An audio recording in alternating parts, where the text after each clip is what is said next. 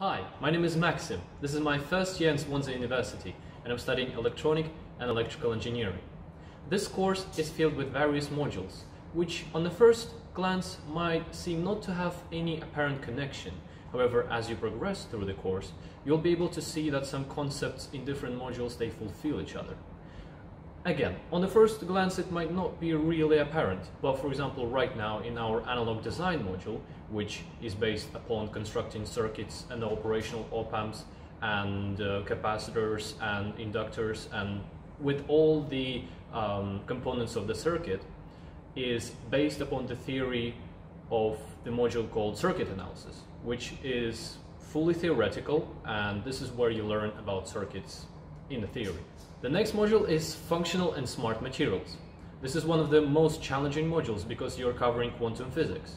However, if you do additional studies and you go to office hours of your lecturer, you'll be fine with it. There's another module called engineering analysis. This one is based on pure maths.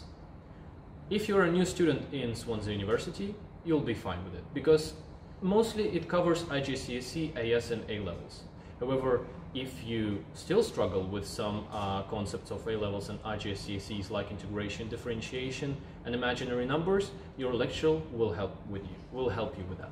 In the first semester of your first year in electronic and electrical engineering, you'll also go through a module called microcontrollers. This is also a challenging module because your studies will be based upon programming like C language and assembly language. However, again, if you do a lot of self-study hours and you ask your lecturers for help, you'll be good with it. In general, I have 23 hours in lectures and labs per week, and I study 2 hours per day, which per week it can equate to around 15 to 14 hours.